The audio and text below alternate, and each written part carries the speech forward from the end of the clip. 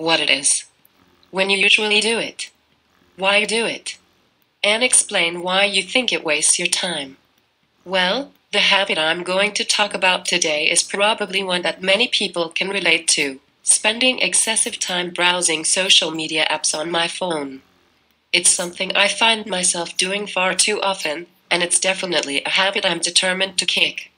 I usually find myself glued to my phone throughout the day, mindlessly scrolling through various social media platforms without even realizing how much time has passed.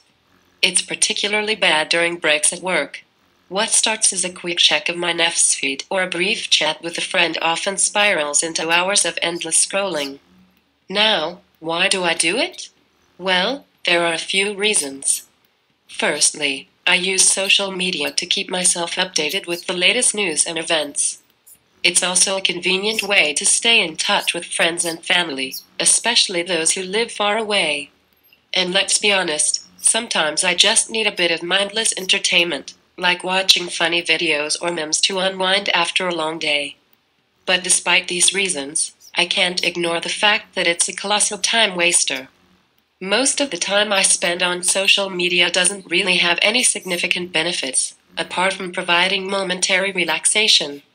I often find myself getting sucked into endless scrolling sessions, bombarded with tempting advertisements that only serve to distract me further. This habit seriously affects my productivity. It's far too easy to get lost in the virtual world of social media and neglect important tasks that need to be done. Instead of being productive and focused, I find myself procrastinating and putting off work because I'm too busy checking my notifications or scrolling through timelines.